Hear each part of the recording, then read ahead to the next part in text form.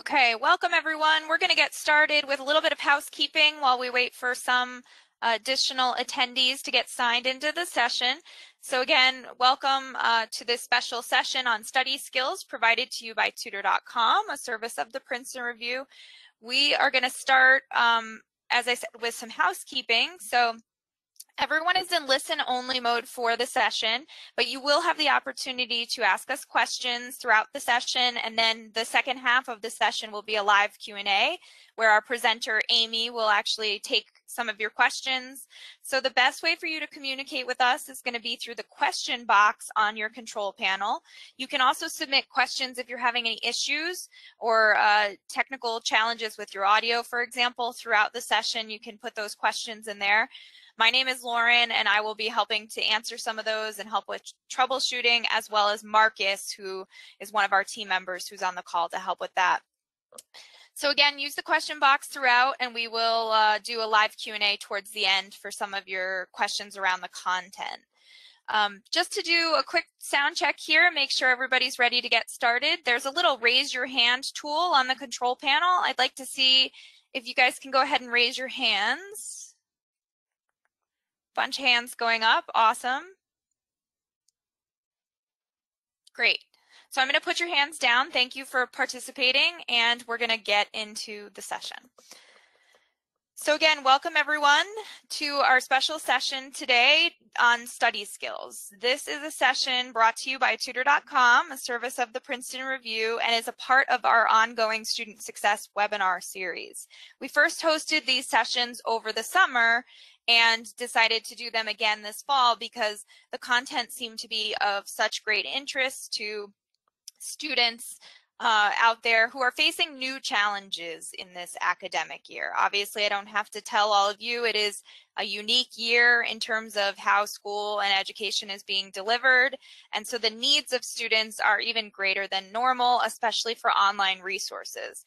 Tutor.com, we provide timely, on-demand online tutoring help day in, day out. That's what we do, but we wanted to make sure that we could support students in other ways, which is why we're putting on this webinar series.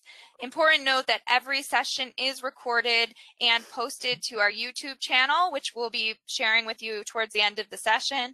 Additionally, if you attend or have registered for this session, you will get a follow-up email from us. It comes out usually 1 or 2 days after the session, and you will get a recording and the slide deck as a part of that follow-up email just by having registered for the session. So I want to head that off because a lot of people ask those questions.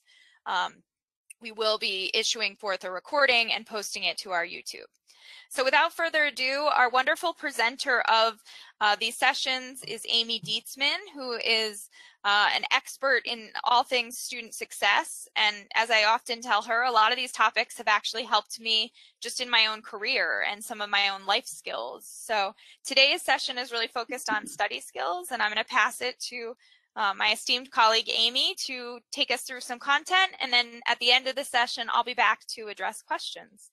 So Amy, take it away. Great. Hi everybody. If you've been to one of my webinars before, welcome back. And if not, I am Amy Dietzman. I love talking about student success. I used to have taught a college level student success course, and so I kind of consider myself an expert because I taught it, but really I kind of consider myself an expert because I was a working adult student. I earned 3 degrees, all while working full-time, and 2 of those degrees I earned with 2 young kids at home. I learned from my own mistakes for sure, and from some interesting observations of my own kids and my own students. And I figured out some cool strategies along the way. So now I'm going to talk about these with you. So today I'm going to share some helpful tips for study sessions, and we're going to talk very specifically about note-taking and test-taking. I'm also going to talk to you about how wellness techniques connect to your studying strategies. So no matter your age, if you're a middle schooler, high schooler, college level student, grad school student, or beyond, you can learn something from these tips. Many come from my own experiences, like I told you, and many are research-based. These tips might seem obvious, all of my webinars, it's not like I'm giving you this rocket science kind of stuff, but maybe you haven't heard it all at one time, or maybe you haven't heard it for a while. But either way, these are good reminders, and you should ask yourself, are you doing these things, or could you try doing these things? So let's start with all the things you need to do before you start studying. Before you settle in for a session, designate a study area. Make sure your space has all the supplies you'll need, has good light, and set yourself up with a drink and maybe a snack so you don't have to stop your flow. The key to successful studying is focusing and trying to eliminate distractions and interruptions. And when I say that, I know a lot of you are working from home and you're also having, your families there at the same time. And people have asked a few times, like, should I move? Should I use the same space? And if you have, the opportunity to move and go to a different spot and have a different study space than maybe where you've been sitting all day long, that would be great. But you may not be fortunate enough to have that opportunity. So if you don't, what you need to do is move all your work stuff out of that space and then go into study mode. So go get yourself a drink and your snack and then start over like, okay, this is a new thing. I'm not working anymore, I'm studying. And you need to get rid of the obvious distractions. Turn off the alerts and emails that you get. Put your phone on silent, leave it in a different room. Tough to do, but really an important piece because you won't be tempted to look at it if it isn't close. Sit in a place where you won't be distracted by your family, your friends, people yelling, loud music, those kinds of things. Make a plan and set a goal. Have an end goal for the time that you've designated and know exactly what you're going to accomplish. You'll waste time if you have to sit down and then sort through all your assignments and your classwork and then figure out what you need to do. So scheduling out your week ahead of time is a good way to use your study time for studying only and not getting organized. And then, big one, reward yourself when you finish a good study session. It's like holding the carrot for yourself. And for me, knowing the reward ahead of time was a good motivation for me. I liked to think about what I was going to do when I was done. Everything I tell you today and everything I've told you in my last webinars requires discipline. Completing a degree, finishing an AP class, studying for the SAT, whatever it is, it all takes discipline and commitment. You have to commit to yourself that you're going to do it and you're going to be a success. My students always have good intentions. At the beginning of every class, they have to answer this question. What is your strategy for completing your work on time in this class? And they are notorious for saying things like, I'm really going to try to study Monday through Friday and not procrastinate. I really want to have my weekends free. But, I'm working part-time right now and I'm on the tennis team and I have an internship and I know I'm going to struggle with this. When I read that, I always think, well, you didn't even start and you already came up with your excuse. You already said, I'm not going to be successful at this. Make your intentions real habits. Remember that it takes 66 days on average to form a new habit. So give yourself time to form a good study routine. Bad habits, they are already there. You've established them and they are easier at first. That's really important. They're not easier forever. They're only easier at first because those new habits, I promise you, those better habits will be way easier on you in the long run. Also, you need to be honest with yourself. This is a tricky one. Think of things like this. Is a coffee shop the best place for you to study, or does it distract you? If you curl up in that chair, are you likely to fall asleep? I know I am. What time of day is best for your brain? This is a tricky one because a lot of people have convinced themselves that they're not morning people and that they do better at night, but they don't try mornings to see if that's really true. Do you really perform best when you're under pressure? My son is a college student. He always tells me that he does best when he's under pressure. But the fact is, he's never not been under pressure. He's never tried to actually be proactive and study for final exams ahead of the actual day that the final exam is. So he doesn't really know if he's better under pressure. He's never written a paper maybe like a week before it's due. So is he better under pressure? I don't know. He does pretty well under pressure. And how long does it really take you to write a paper? That's a really big one. These are questions based on things I heard my own kids say, like I said, and things that I've heard from my own students. Know how your brain works and how you learn best. If you're not sure, try different strategies to figure it out. Like I said, if you think you're not a morning person, try mornings for a little while and see, because if nights aren't working for you, then maybe mornings will, or vice versa. For example, like I know that I don't study well at night. I know that I don't study well when I'm hungry. I know that I don't study well for more than 3 hours at a time. I think best when I'm organized, and I am honest with myself about these things. I'm not going to waste time trying to study right before dinner or late at night. And I'm not going to study when my house needs to be cleaned because it's going to distract me. And I'm not going to try to write a paper 3 hours before it's due. Why you shouldn't procrastinate. Does anyone know, hypothetical question, what is wrong with this presentation? Well, I get these kinds of submissions every term, and it is always the student who turns in their assignment at 11:59 p.m. on the day it's due. So what's wrong with this? Well, I can tell immediately that this student didn't give himself time to actually put together a visually appealing assignment. He threw his thoughts down on a blank PowerPoint and turned it in. These are often the submissions riddled with spelling and grammar errors as well. Procrastinators get lower grades. It is a proven fact. Those who work ahead will take the time to put together something better than a white presentation with black words, and they will probably remember to run a spell check. And in case you wonder what is wrong with this, in case it didn't come to you when I showed it, a PowerPoint presentation is a presentation, so it should always have images and colors. So the damage of all-nighters. I've never been able to pull an all-nighter, but students do it all the time. Studies show that a lack of sleep has effects on your blood sugar, immune function, and metabolism. How does it affect your immune function? Well, it wears you down, it exhausts you, and then you're more susceptible to getting sick. Frequent all-nighters also cause weight gain, and the reason is right there on your screen. When you pull an all-nighter, you are more likely to eat junk food to keep yourself awake and alert. Keep in mind that you should always take tests on a good night's sleep and without an empty stomach.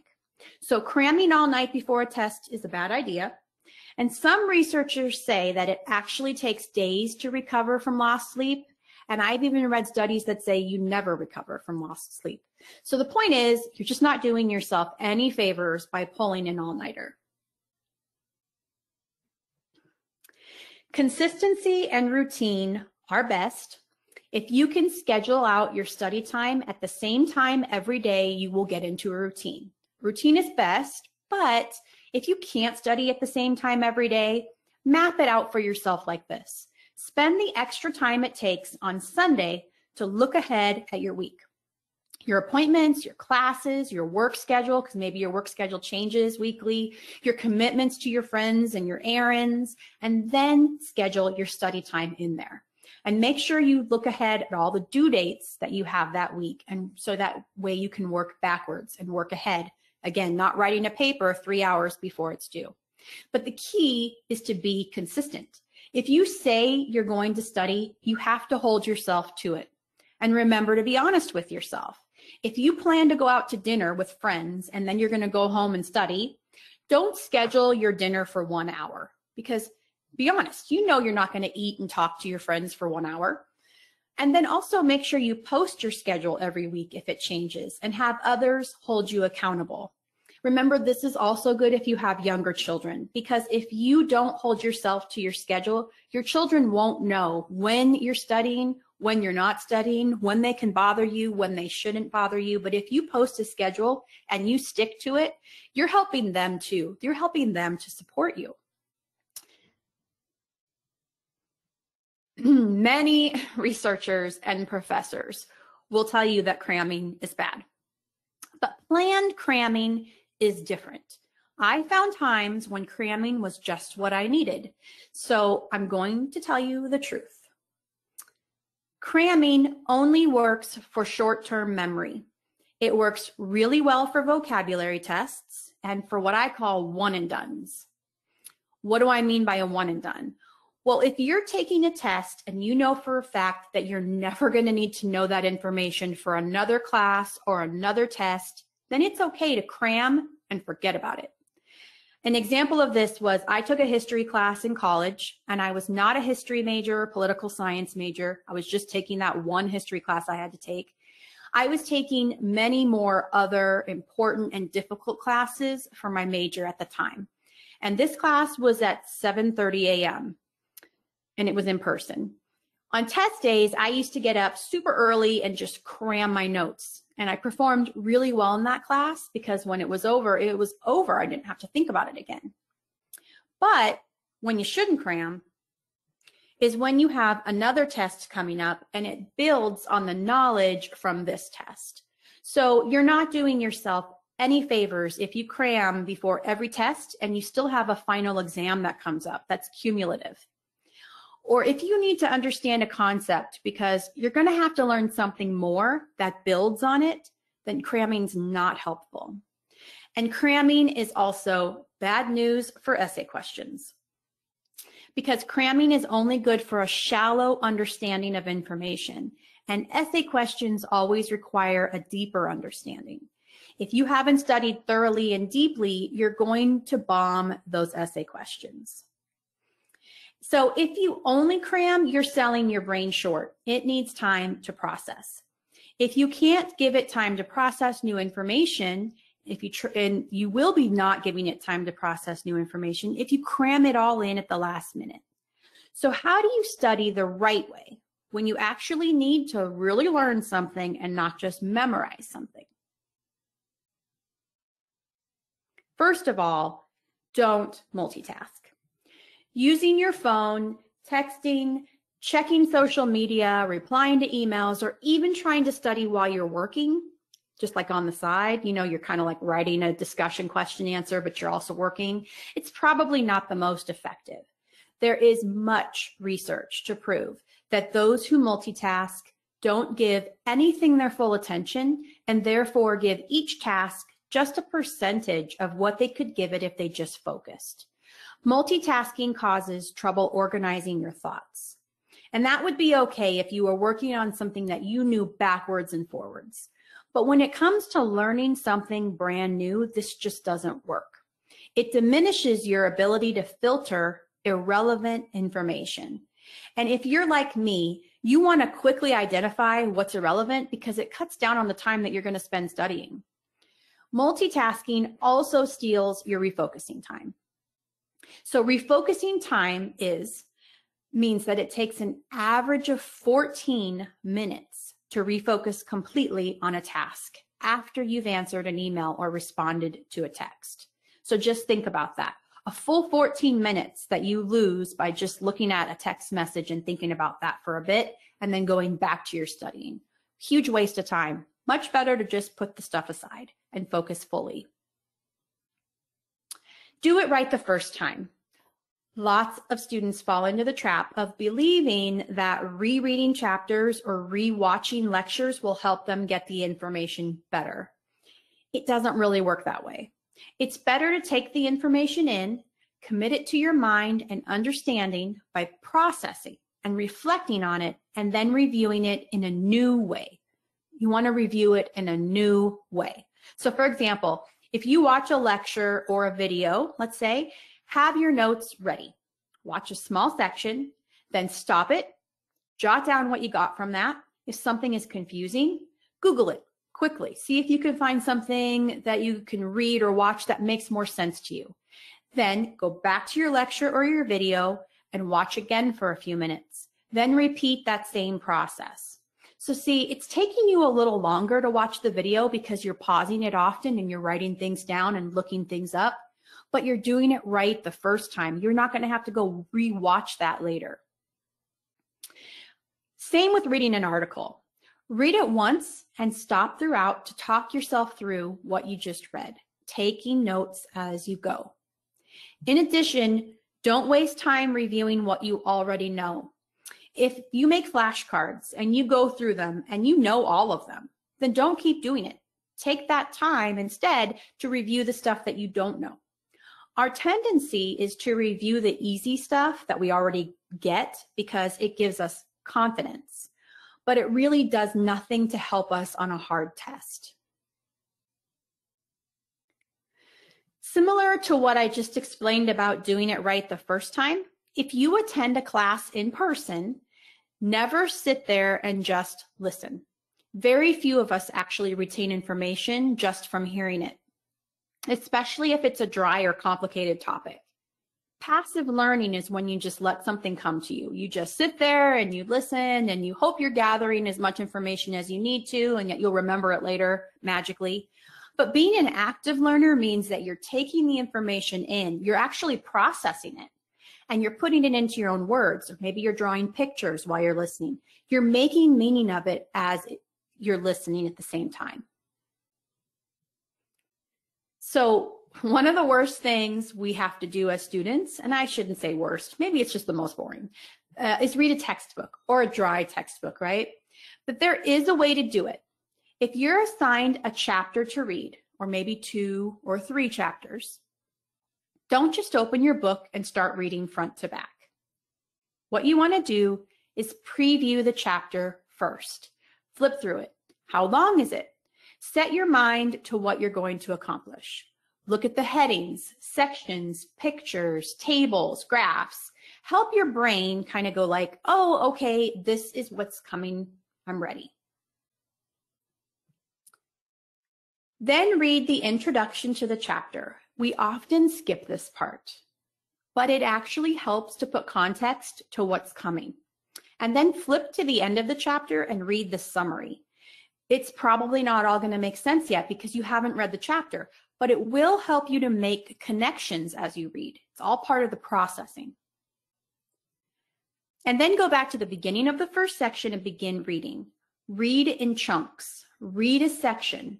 Then go to your notes and summarize in your own words what you learned. Remember, don't read the whole thing all at once. Your eyes are going to start to glaze over, your mind's going to start to wander, and suddenly you'll realize that you just read 3 pages and you have no idea what you just read. Remember to be an active learner, which means to be an active reader. You're constantly stopping, talking yourself through what you just read, asking yourself questions. So how do you take good notes? I mean, we've talked about taking notes a lot, and a lot of people say, I am a terrible note taker. So first of all, the biggest mistake we want to avoid is over highlighting. If you're reading a textbook and you can't narrow down what's important to just a phrase or 2 or a sentence or 2 on a page, then it's not even worth highlighting. Plus, if you highlight, then every time you want to study, you're tied to your textbook. A notebook or the notes page on your computer are much easier to open and review at a later date. Also remember that if you're highlighting, you're not forcing yourself to put it into your own words. Remember that part of that processing is making meaning of it and putting it in your own words. And if you're highlighting, you're just saying, I think that's important. And then will you remember that later? Probably not. Turn the headings in the beginning of the chapters, all the little headings that you see, turn those into questions and then answer the questions with your notes below. Now, this is harder. This is definitely a harder way of taking notes, but it's really effective because you're actually answering questions, so you are for sure getting what you're reading. And always put your notes in your own words. I've said that a few times too. I'm a big bullet list person, so I like outline notes where I just jot down big ideas and concepts in an outline format. Rarely do I write in complete sentences. I'm not a fan of notes that don't come easily and naturally, but that's me. You have to think about what works for you. And when you read a textbook, you should always pay special attention to vocabulary words. So research shows we learn more from writing than we do from typing. If you prefer to type, that's okay, start there. See if it works for you. And here's how you'll know. After you take a test, look back at your notes and see if you had any of the pertinent information there. If you didn't, then you know that you had difficulty identifying the important information. But if you had really good typed notes and you just didn't remember when it came to the test, you suddenly forgot everything, then that's when you need to try handwriting your notes next time to see if that works better for you. This is really true for any kind of notes. One thing we never do is look back at them after the test to see if we have good notes. If the test was on totally different information, then you need to try a new strategy. If your notes are really good and you just didn't retain the information, then you may need to consider a different way of organizing your notes.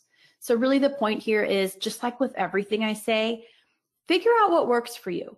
Don't stick to the same thing over and over again if you keep bombing tests, right? Don't keep doing it. Try something else. And depending on the subject, this step can be very critical. If you draw pictures or maps, you will be more likely to understand the connection between things.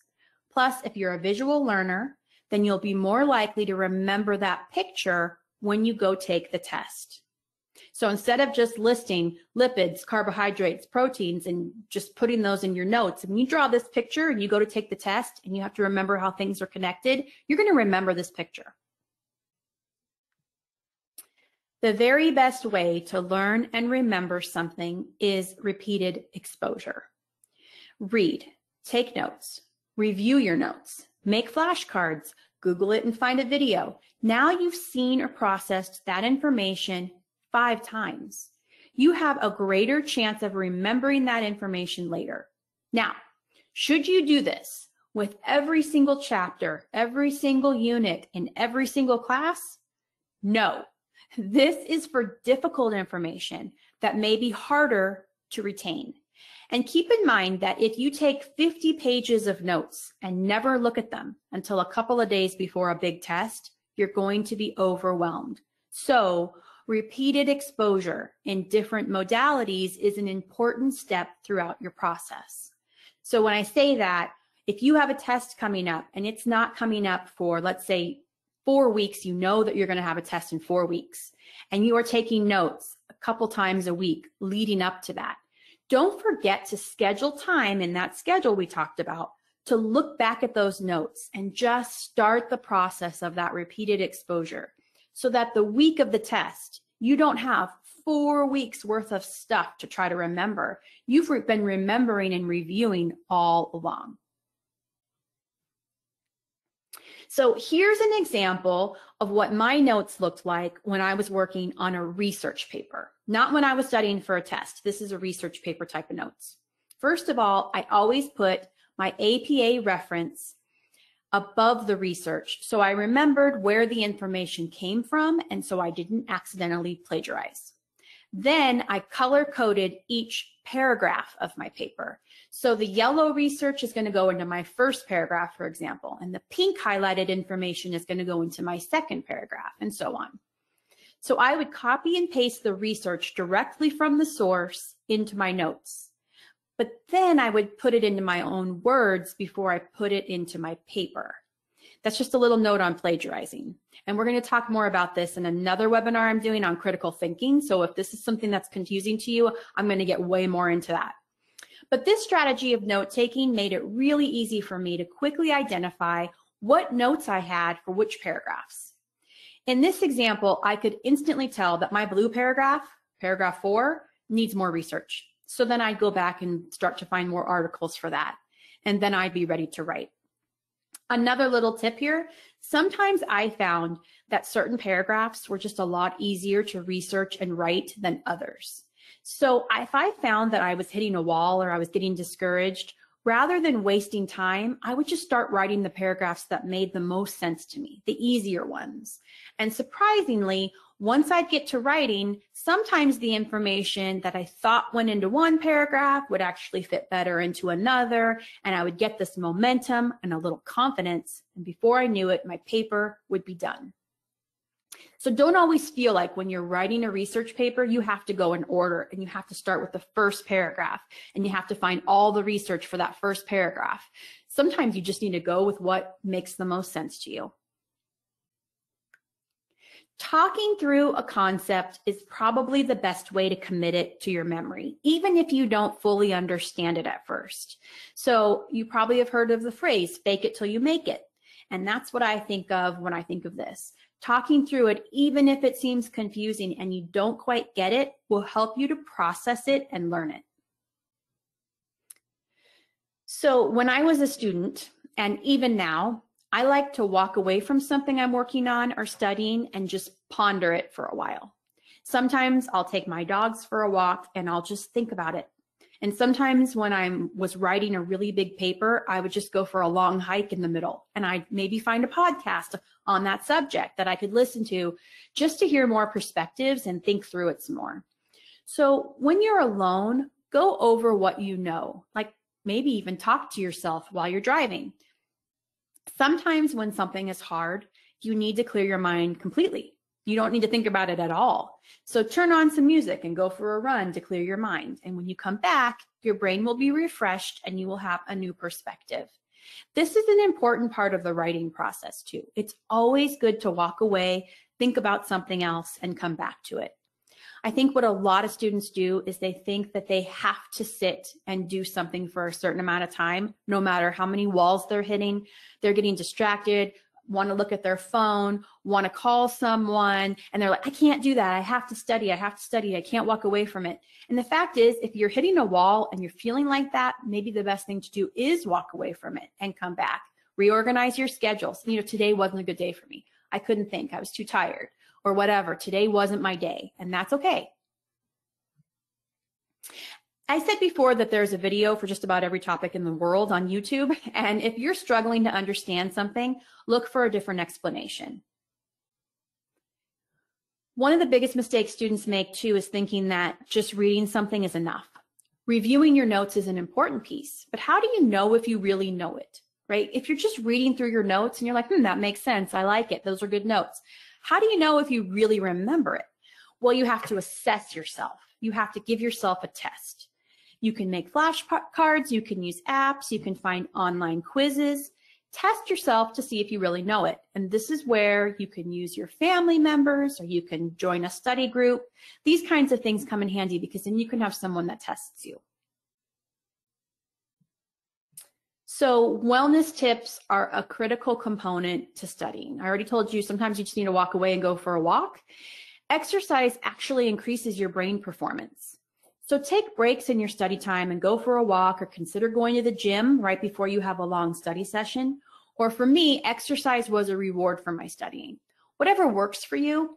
And I'm not telling you have to be in the best shape of your life and train for a marathon right now. Just know when your body needs to move. When your brain is tired, you might also consider a quick power nap. And if you are worried that you're going to fall asleep for hours and you don't have hours, then hone in on that power napping skill. It's crucial for life in general. Research shows that power naps are actually more effective than long naps in helping you to feel revived and rested. So when you take a long nap and you wake up and you're groggy and grumpy, well, power naps, you don't have that same feeling. So set an alarm for 20 or 30 minutes only and just rest. Clear your mind. Also make sure that you're eating while you're studying, and your eating should be healthy. You've heard all the statistics about, energy drinks and soda, and keep that in mind when you're studying. I would say try to eat healthy things, try to fuel your brain with good stuff. And lastly, one of the best things for your brain is music. And I don't mean music with lyrics, because that actually is distracting. Classical music, piano music is known to stimulate your brain and can play in the background so your brain is not distracted by it. Before you take a test, start with a positive mindset. You believe that you will succeed and you envision yourself passing that test. But if you have taken tests before, maybe somewhat unsuccessfully, advocate for yourself. And this means ask your teacher or instructor what you need to know for the test and what you could do better in terms of studying. Share your strategies. Say, I've tried this and I've tried that, and I'm just not doing that well on the test. Somehow there's always some surprise, and I think, why didn't I study that? It's quite possible that your instructor is going to give you a good tip like this. All the information on the tests comes from the articles. And you would be like, oh my gosh, if I only paid more attention to the articles, I would do better. Or all of our essay questions are actually discussion questions from our class. Oh, I should pay more attention to the discussions. Or I post study guides on my resources page of the online classroom. Maybe you didn't even know there was a resources page in the online classroom. So now you learned the key to a better performance. All of the tips I shared with you require time. Studying effectively takes time. If you're a procrastinator, which I know probably a lot of you are, will you have the time to do all the things I was just saying? Will you really have time to review and reflect if you've put off studying until the night before a test? No, you won't. And you've also probably stressed yourself out in the process. Not to mention, if you don't feel prepared for a test and you feel that you're going to bomb it, then you might be the victim of your own self-fulfilling prophecy. So let's go back and talk about all the things you need, all these study skills I just shared with you for your own success. Step 1 is finding a good space to study. Step 2, don't multitask. Step 3 is to set a schedule and stick to it. But remember, I told you, give yourself grace. You're going to have days where your brain just isn't there. Step 4, be an active learner, not a passive one, always thinking and taking notes and processing anytime that you're sitting down to do some studying. Take effective notes, try different notes if the ones you started with aren't working. Review your notes often, but don't forget to assess yourself. And explain it to someone. Sit down with your spouse or your friend and say, I'm learning this cool new thing in my biology class. I'm going to tell you about it. They may not want to hear it, but it doesn't matter. It's for you. And find other resources. Don't always just look at the things that your instructor provides for you. If those things aren't resonating, then find something else that makes more sense for you. And don't forget to rest and exercise. So before we get to questions, I'm really excited to hear your questions, but I just want to let you know that my next webinar is next week. It's the same time, and this one's about stress management. So obviously we're all under a lot of stress right now in this world, but how do you manage it as a student? How do you think about it? And how do you make bad stress good stress? We're going to talk about all these things and more. And so now I'll send it back to Lauren for questions. Thanks, Amy. And I encourage a lot of you to attend that stress management workshop. It helps you whether you're a student, a parent, a person with your job. I'm just a working professional right now, and it actually helped me with some strategies just for sitting down at my desk and getting to work each day. So I'm always telling Amy she should be my stress therapist. So I encourage you to attend that session if you have time, or of course watch the recording. So I want to encourage all of you guys to start putting your questions into the control panel that you have as you have them, because the next section of this session is going to be just a Q&A where I'm going to kind of ask Amy some questions and see how many we can get through. It is optional, of course, so if you're good with just the content that you received, we thank you for your participation today, but we're very excited to address questions for anybody who wants to stay. Before we do that, I just want to encourage everybody to follow us on social media, because we post all of these events there. So instead of having to hear from your school or your counselor or whoever got you this information in the first place, you will be able to see firsthand when we're hosting events like this, whether that's somebody that is going to give the information out to your students or you are a student. We have a lot of different kinds of events that we're doing all the time, and we post it all on social media, including that YouTube URL that you see up there. We post every single recording of these sessions and other webinars to that page. This one will be there a few days from now. The other sessions we hosted for student success are already posted there if you missed them.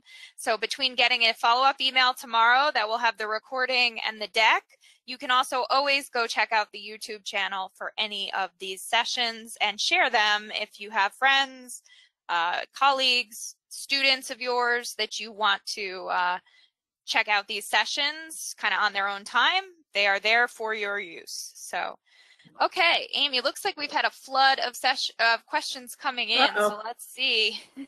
Let's see how many we can get through.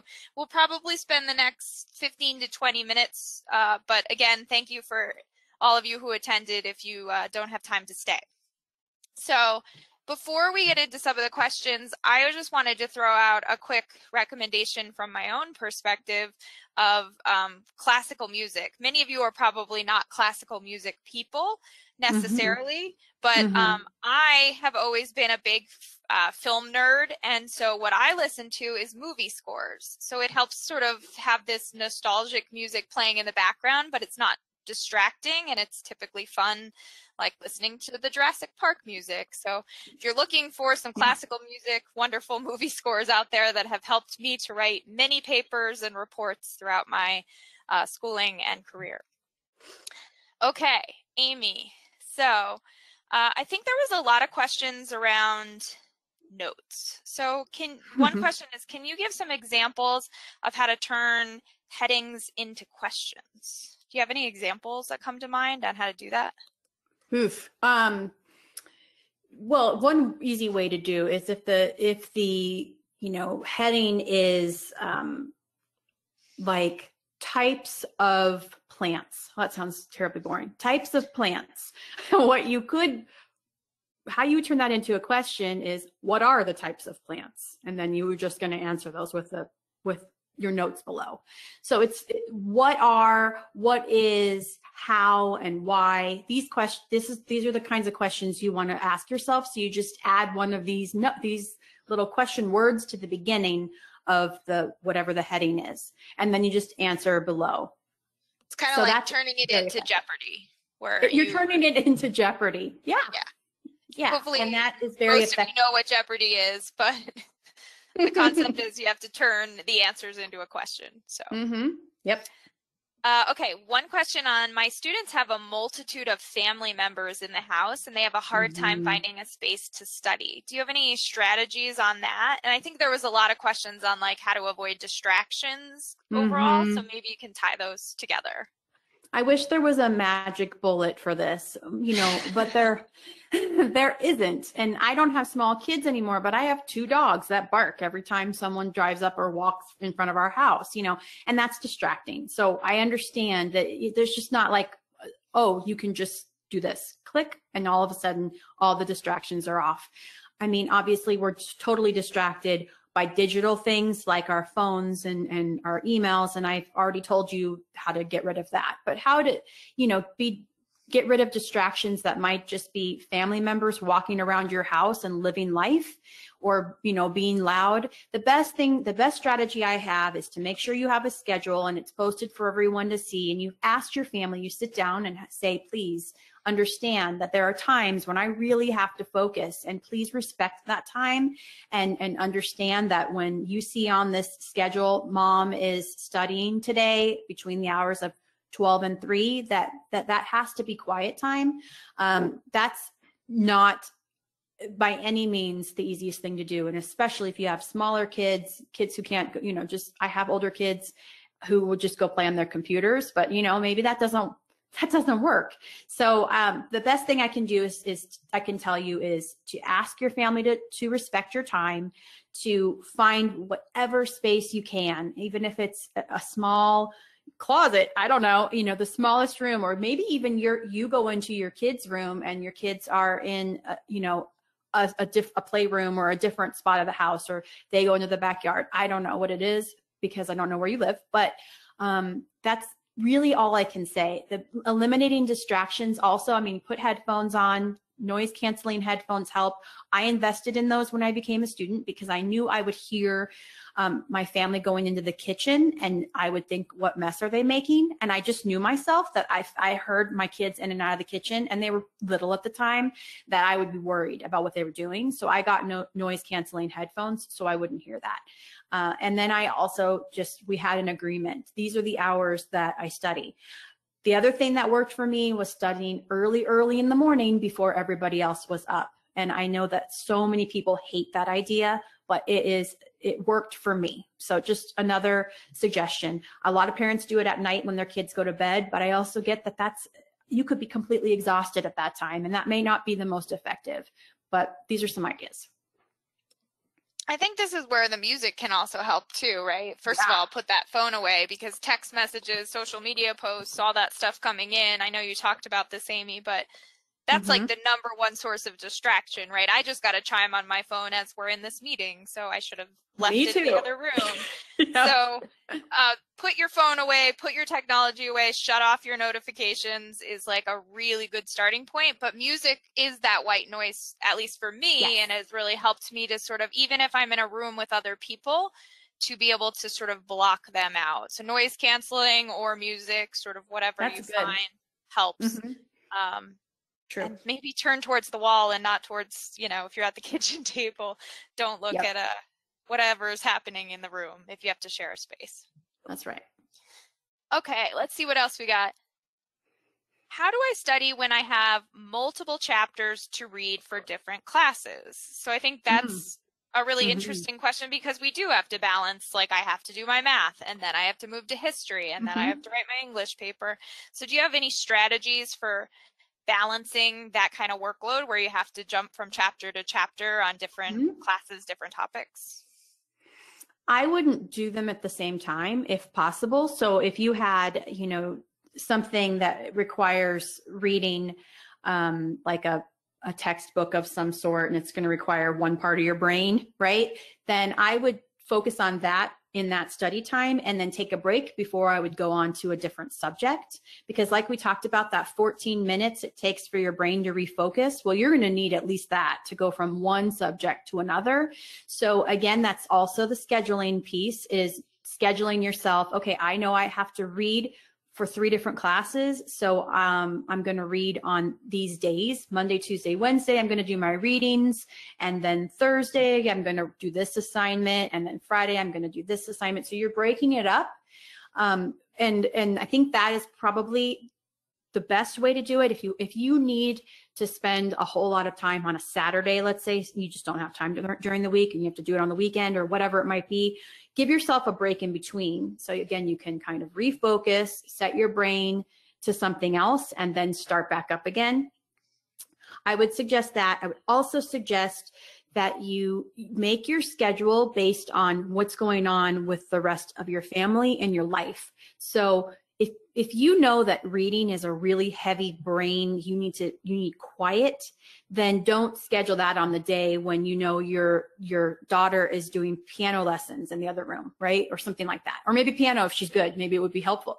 But if you're constantly hearing mistakes and you can hear the teacher talking, the instructor talking to her, you don't want to be reading during that time. Maybe that time you're doing something different. So I also think it's really important to be careful of what times you're doing what activities, knowing when you need quiet, when you can do it with, a little more noise in the background, when you need to be sitting in a certain space and when that space may not be available to you. So one other thing, I think it was the time management webinar I did, I talked about how I took my kids to swim lessons twice a week. And during that time, I would spend reading articles and taking notes, because for me, that didn't require as much brain power and focusing as writing did. So my writing stuff, I never tried to do during that time, but reading or searching for articles, reading through articles, taking notes, like I showed you those color-coded notes, I did that kind of thing at that time. So that's also helpful. Amy, I'm thinking about this as you're answering. And I'm thinking about how different subjects are harder for folks than others, right? Like I was an English major and, as already disclosed, a film nerd. So anything like that was no problem for me to start taking on. I enjoyed doing it. Whereas my math or my science homework, that was tough, right? That was a drag at times. So do you have a recommendation for if you should start with the good stuff, the easy stuff first, just to kind of make some headway, or should you start with the hard stuff first? I recommend starting with the easy stuff first because you will get momentum and confidence, and you'll see some progress and you'll feel good about moving on. If you start with the hard stuff first and you're getting frustrated, then the easy stuff even becomes harder. You know, it just, the way that you see your perspective on the schoolwork will change. So to me, it's best to put the hard stuff off till later, get some momentum, do the easy stuff first. However, I will say that some people, that may not work for you. Some people may just say, well, I mean, like my first day of the week is the day when I'm the most productive. So I feel like I get the hard stuff done first on that day. And that's fine for you. But if you know yourself enough to say, sometimes I get into stuff and I get discouraged, well, then start with what makes the most sense to you, get some confidence, and then move forward. Okay. Next question is, I seem to get very nervous right before a test and days before, stressing over the outcome. Very relevant for you to attend next week's session on stress management and how to cope with all those things. But for those who are here, what can I do to calm myself? Well, that's really good. So again, you know, it's positive mindset. It's thinking about yourself finishing, seeing yourself completing that test, passing that test, walking out of there. What's your reward afterwards? Are you going to go get yourself a coffee and say, good job? What are you going to do when you're done? All of that is good. Also, you know, the more prepared you are for a test, the less nervous you're going to feel. So if you are doing those study strategies I just talked about and you're studying weeks ahead and you're taking little bits of time throughout and you're studying and you're reviewing and you're testing yourself and you're seeing progress, like I just, you know, someone just tested me on all my biology terms and I rocked it, you're going to feel more confident when you walk into that test. That's not to say you're not going to get sweaty palms and get nervous and your heart race when you sit down. That's test anxiety, and a lot of us have it. So there's no way to just absolutely make that go away. But being prepared is a big helpful thing. I also, you know, breathing exercises, take deep breaths, do some stretching before if you're walking into a room and you have to do, you know, maybe you don't want to be doing your yoga in the hallway. But if you're at home and you're about to sit down and take a test, you know, maybe you're doing some yoga stretches, deep breaths, listening to some calming music, kind of put yourself in the right frame of mind and then sit down and start. Yeah, definitely. How do you approach study skills for middle school students in an appealing way? You immediately are thinking about your sons, I'm sure. Oh, yeah. Well, I mean, you know, we can tell our kids all we want that this is the way to do something. And like I told you, I have a college age son who still thinks he does best when he's under pressure. Because he's a procrastinator, clearly. And I am his mom, and I've told him a million times, hey, don't procrastinate. Let's do this. Let's try this. And he doesn't listen. So I can't say to you that as a parent, you're going to be able to just suddenly have this, you know, boom, I can teach my kids that studying is important.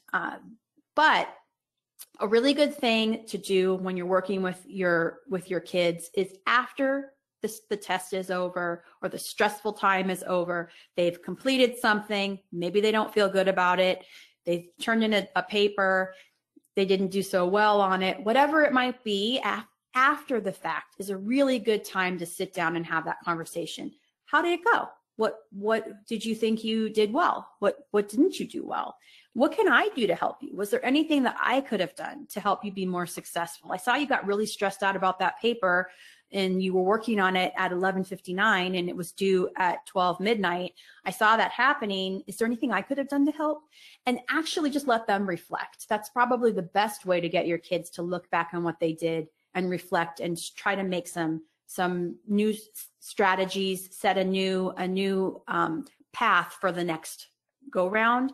To me, that is probably the only way, is if they come to that conclusion on their own, to get them to do it. And then again, as I said last week, always setting a good example. If you're a student and you're showing your kids that this is how I do it and I'm doing it, you know, I'm sitting and working quietly and spending a lot of time. And when I say I'm going to study, I study, and you're setting that good example, you know, it may not seem like that's making a difference, but I promise you that it is. I promise you that that will pay off. Okay, awesome. Final question, and then we're going to have to call it a day for the questions and wrap up the session. But one question, it's pretty specific, but I think given the situation, we can broaden the question beyond just the specific use case. But basically in this question, the student has a full-time job and a part-time job and is taking a full credit load. And now that the world is different and the person's taking classes fully online, it's proving more challenging. Like the classes online in this manner is not maybe the most ideal for the student given everything going on. I think a lot of us had plans this year for our lives that are now hijacked, if you will. So anything you would recommend? Well, I mean, certainly in that particular case, talk to your advisor on campus if you have one, and maybe think about if this is the right academic plan for you in this situation. But more broadly, Amy, any strategies on how people can maybe adapt what they thought they should be doing this term? That's a good one. That's a tough one because we really don't know when things are going to go back to any kind of normal. If there is a normal anymore, there's a new normal, right? So, I mean, as much as I could say, oh, I hope that, you know, you could talk to your advisor, maybe move some things around and plan for, you know, next semester looking a little different or whatever. I don't know that that's the way it's going to be. You know, I can't say that. And so adjusting is hard, but necessary. And I do think like it sounds like you might have too much going on and it might be really, really a tough semester. I would definitely say give yourself breaks. And I don't mean breaks like a couple of hours, but I mean, if you can take days off of work and rest, that's really important. When I was writing my dissertation, I took off at least one day a month just to write. So I wasn't getting any rest, but I had to take days off like that. So I suggest you use your days when you can. I mean, what we tend to do in this society is save our days up because we think we're going to, I don't know, magically go on like a 4-week vacation. But the best thing to do is to use them. At this point, when you're a student, use your days. I'm telling everyone that. Take days off to do schoolwork, or if you can, to do nothing, to do something fun and just give yourself a break. And I mean something fun that is like around your house, because you probably can't go that many places. So I suggest that. I do completely agree with you, Lauren. Talk to your advisor if you feel like it's too much. Give yourself a break. Know that you are asking a lot of yourself, and it's okay to say, this semester I'm going to take, you know, one less class or one less really hard class. It's okay to do that, but I know we're already in the semester, so maybe it's too late for that. But, and then also, you know, give yourself a light at the end of the tunnel. See that light at the end of the tunnel, you know, be very scheduled, cross things off, have dates written down, know when things are done, like, and look towards that date. It's really important. Like, okay, by, you know, Thanksgiving, I'm going to have all my papers finished in all of my classes. I can get there. I just have to get to Thanksgiving, you know, and just kind of give yourself little bites. Like, I'm going to get closer and closer to the end. That will help too.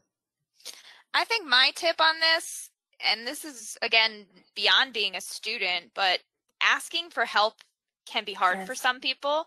All of you showed up to the session today, so you've already taken the step of wanting to get some extra help.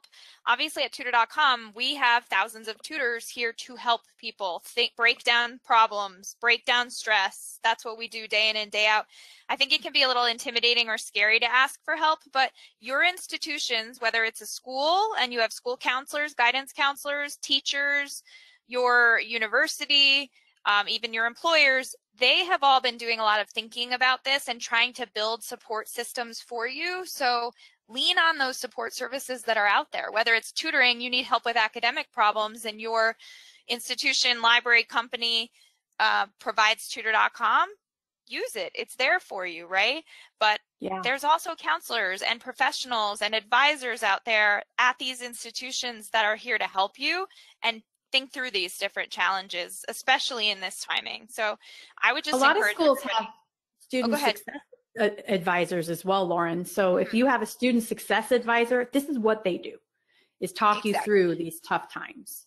Yeah. So it might be intimidating or scary or almost embarrassing for some people to ask for help and ask questions, but these people, this is what they do. This is what Amy and I do, right? We're here to help. So lean on the help resources that are out there. Don't be shy about it, because everybody wants to make sure that you're successful. So that would be my final word for the day. That was great, Lauren. So we're going to wrap up. And again, thank you everyone for attending. We hope everybody has a good weekend. Feel free to check out social media for any upcoming events and look for our follow-up email tomorrow. Thanks, everyone. Thanks, Amy. Thanks. Bye. Bye.